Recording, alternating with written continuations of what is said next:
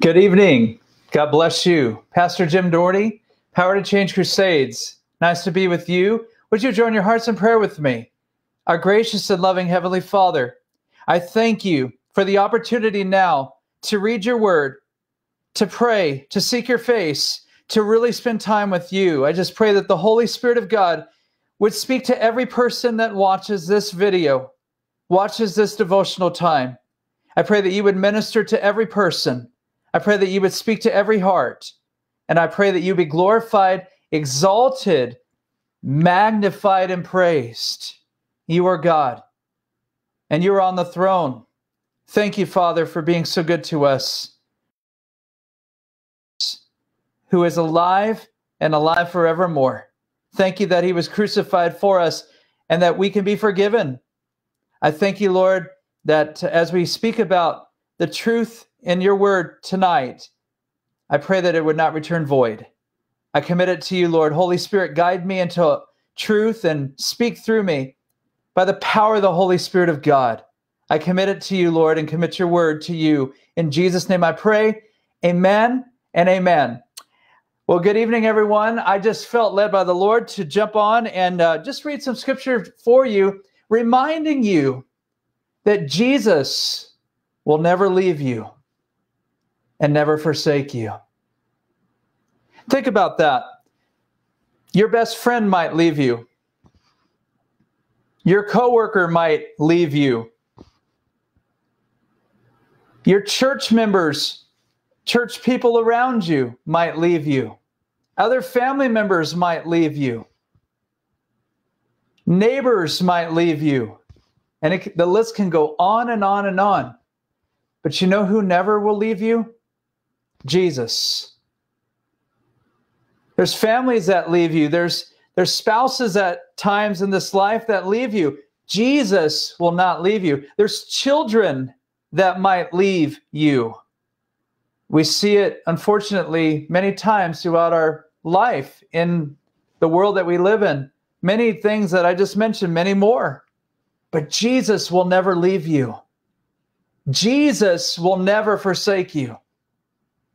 This is something that the Holy Spirit of God put it on my heart to speak on. And I felt like I needed to share it tonight. Hebrews 13:5, the writer of Hebrews says, "Let your conduct be without covetousness. Be content with such things as you have. For he himself has said, I will never leave you nor forsake you." Praise God. You know, I was thinking about, too, the Great Commission. Jesus said in Matthew 28:18 through 20, he said, "All authority has been given to me. Therefore, go and make disciples of all nations, baptizing them in the name of the Father and the Son and the Holy Spirit, teaching them to obey my commands. And lo, I am with you always, even until the end of the age." The Lord is with us in our Christian walk. The Lord is with you if you know him. He lives inside of you. He walks with you. He talks with you, but he also will speak to you through his word. And the Holy Spirit will guide you into all truth. Think about this as well, passages that came to my heart tonight. Isaiah chapter 41, verse 10 and verse 13. It says, "Fear not, for I am with you. Be not dismayed, for I am your God. I will strengthen you. Yes, I will help you. I will uphold you with my righteous right hand." Thank you, Lord, that he is our strength and he will strengthen us with his righteous right hand. But then in verse 13, as I read there in Isaiah 41, "For I, the Lord your God, will hold your right hand, saying to you, fear not, I will help you." It is wonderful to know that our Lord Jesus will never leave us nor forsake us. It's so amazing and a blessing to know that God will not turn his back on us. He loves us, and he will walk with us through no matter what we go through, thick or thin. But another passage that came to my heart in light of these things that I speak to you tonight, Romans chapter 8, verse 38 and 39. Paul says, "For I am persuaded that neither death, nor life, nor angels, nor principalities, nor powers, nor things present, nor things to come, nor height, nor any other created thing shall be able to separate us from the love of God, which is in Christ Jesus our Lord." Praise the Lord. I just felt like I needed to share those scriptures with you tonight in a reminder that Jesus will never leave you, never forsake you, that God is faithful, that God will not turn away from you. He loves you. If you're his child, he loves you with an everlasting love. And nothing shall separate us from the love of God, which is in Christ Jesus. But you know what? He also upholds us by his righteous right hand. And he also says to us, don't be afraid. I'm here to help. That's awesome. Let that encourage you. Let that strengthen you in the word of God. Let the word of God speak to you tonight. No matter what you go through or what you're going through right now. I just feel led to pray for a gentleman I heard of that is on life support right now. His name is Tom, and the doctors tonight have given him really no hope. They said that he is brain dead with COVID right now. But you know what? Jesus will never leave us and never forsake us. Would you also pray for Tom's wife? She just had heart surgery, and I've been praying for her and her husband. Would you join your hearts in prayer with me? Father, in the name of Jesus, I lift up Tom to you on life support right now. You will never leave us, never forsake us, no matter how thick or thin life comes, no matter what we go through in the hospital, outside of the hospital, sickness or health. No matter what we go through, rich or poor, it doesn't matter. You will be there. Even when everyone else leaves us, even when everyone else might forsake us, you will never leave us, Lord Jesus. You will never forsake us. God, you are faithful, and you're faithful and true to thousands of generations, and you're even faithful today. Your word says you're the same yesterday, Lord Jesus, today and forever. Lord, I lift up that gentleman right now, Tom, who's on life support. Right now, would you please just go to his bedside right now? And I pray, Lord, that you would just minister to him.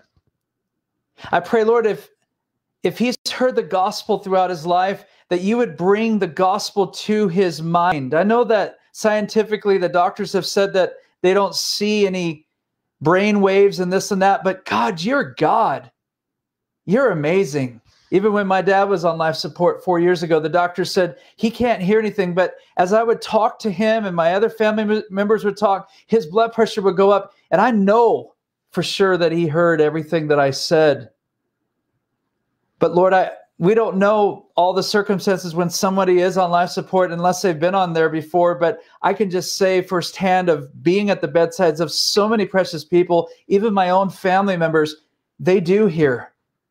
I just pray that the gospel that's been shared in Tom's life, that you would just bring it to his remembrance. I pray for Tom's dear wife tonight, who just had heart surgery, who just went through some tough times herself. Oh God, would you just minister to her, and not only through the healing and the recovery of her surgery, but also now with her husband on life support, where the doctors have stated We cannot do anything more. But Lord, I know this. The doctor says a statement, but only God puts the period. If it is your will, Lord, from the top of Tom's head to the bottom of his toes, I ask for healing upon him in the name of Jesus. I pray also for healing upon Tom's wife. I pray for his family in this difficult time. But I also pray for other precious families that are watching, that they too have been affected, not only by the coronavirus, but by infection.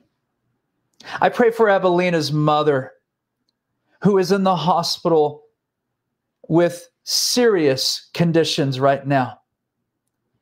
Infection in her blood, sepsis.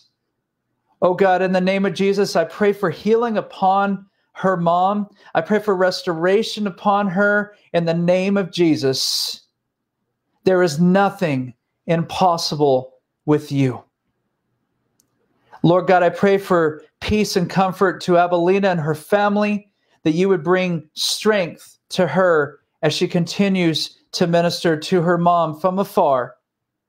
As Lord, I pray that you would also be with her, as it's difficult not to see her mom. She's so close to her.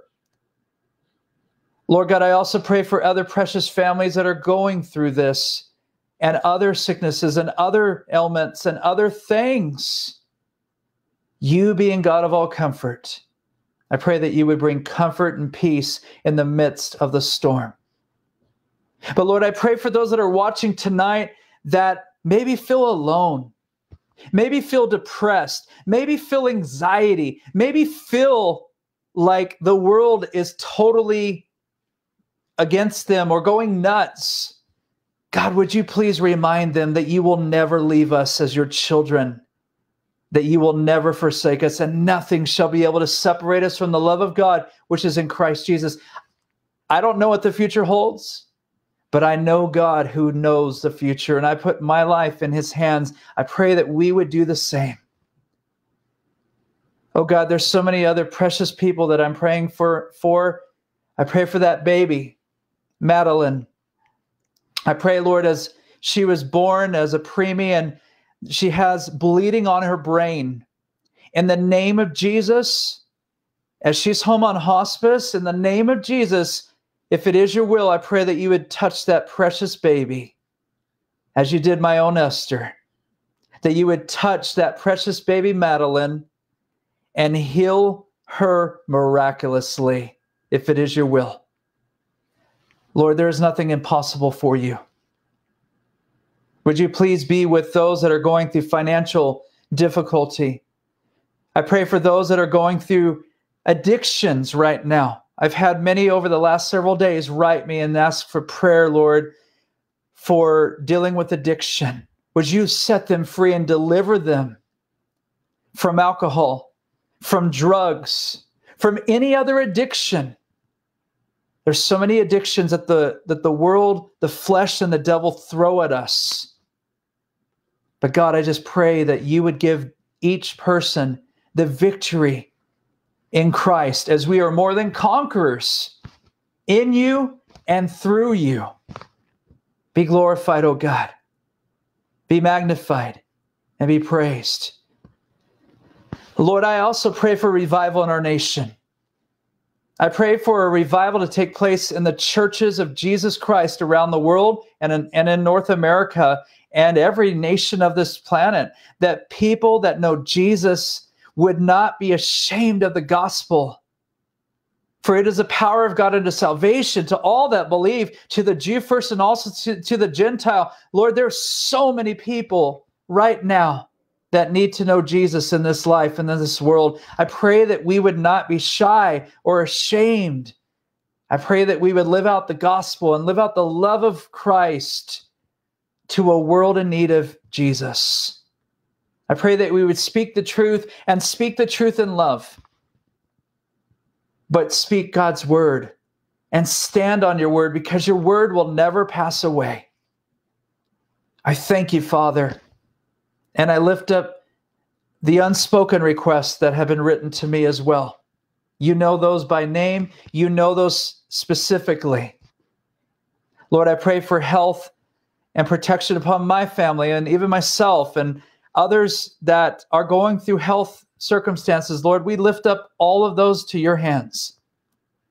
And Father, I also pray that as Jesus prayed, thy kingdom come, thy will be done on earth as it is in heaven.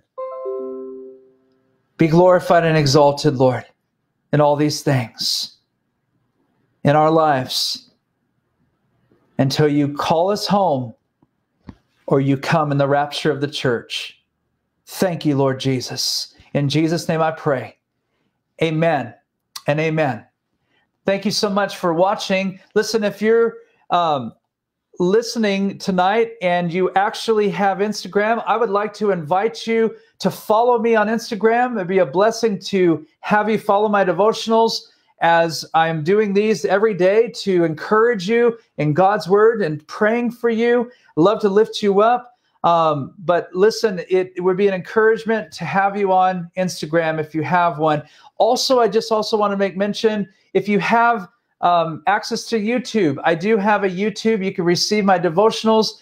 I do them at least twice a week. I've been doing them daily, but I think I'm going to go back for devotional base for my sermon, should I say, on Sunday and Tuesdays is predominantly on YouTube that I'll be downloading those. But I invite you to follow on YouTube so that you can take my devotionals as you can watch them.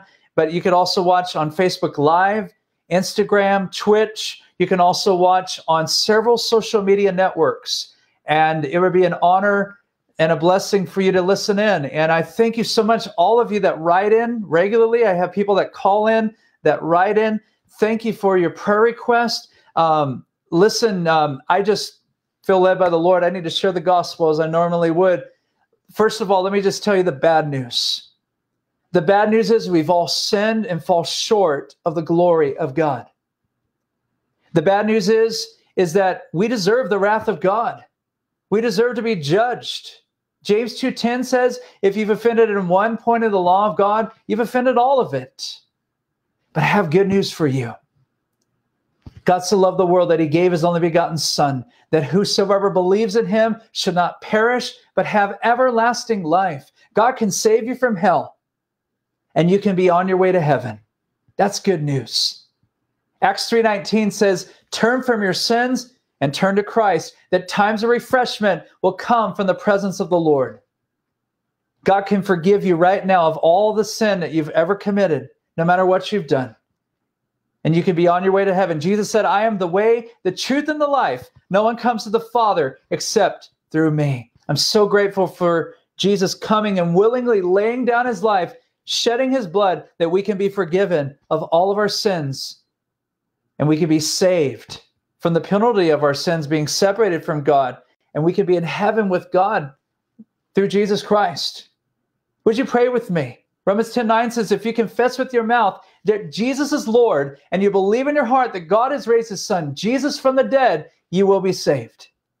Right now, put your faith in Jesus Christ and ask God to forgive you of your sins. Heavenly Father, make that your prayer. I come before you in the name of Jesus, and I ask you to be my Lord and my Savior. I thank you, Jesus, for dying on the cross of Calvary for me 2,000 years ago, taking the wrath of God, taking my sin, willingly laying down your life that I might live.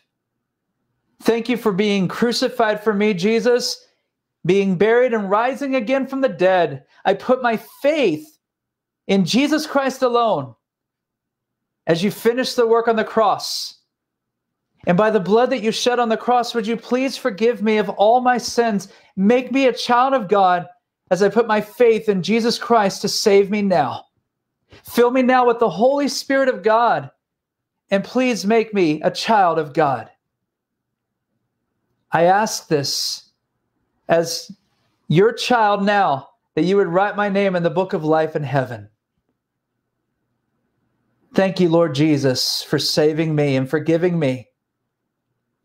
And now, from this day forward, In Christ, I'm a new creation. In Jesus' name, amen. If that's you, let me put the number right up here on the screen. If you put your faith in Jesus Christ and you've asked God to forgive you of your sins, would you please call me on my 800 number, 1-800-973-5543. If you put your faith in Jesus Christ, God has forgiven you of your sins through his son, Jesus Christ. Would you please call me now, 1-800-973-5543. I've been talking about how Jesus will never leave you nor forsake you. If you're his child, wow, what a promise that we can remember on that, because he'll never leave you. He'll never forsake you. And if you ask God to forgive you of your sins, you know Jesus, you can know these promises of his word and just put them in your heart and just remember them daily now, because you're his child. John 1:12 says, to as many as receive Christ, to them he gave power to become children of God, even to those who believe on his name. Praise God. Call now, 1-800-973-5543. I love to encourage you to write me also on social media. Whatever social media that you're watching right now, write me a message. Let me know how I can pray for you, or if you gave your life to Jesus Christ or recommitted your life to our Lord Jesus. It would be a blessing to hear from you. Listen, if you would like to support Power to Change Crusades with Pastor Jim Daugherty, please go to my website. I need your financial support, as this is my full-time ministry as I'm reaching people on national TV as well as on social media on many networks. And I'm grateful to the Lord Jesus for him allowing me to learn how to do this. I've just started learning how to do this about 3 years ago on TV and different places like that. And I'm doing it in my live studio at home. And so listen, I really need your prayers and your financial support as I continue to take the gospel in person, as well as on TV, as well as social media. If you'd like to give, you can go to my website, powertochange.org, click the donate button, and you can give monthly as the Holy Spirit would guide you. And I want to thank you for your support. I want to thank you for your prayers for Power to Change Crusades. If you would rather give through mail, I would be blessed if you would do so. It's also, you're able to do that. Look at the address on the screen, that is. Power to Change Crusades, Post Office Box 33901, Granada Hills, California, zip code 91344. If you write there, you can give by cash, check, or money order. And you can write it to Power to Change. Look at the address, Power to Change Crusades.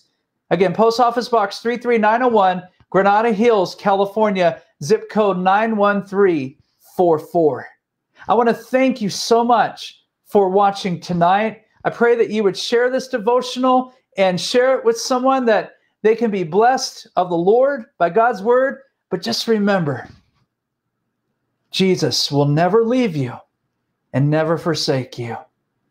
And let the truth of God's word really sink in tonight, as I felt like I really needed to share these things, not only in light of what we go through today, but these are promises that we can remember for eternity, because God's word is never going to pass away.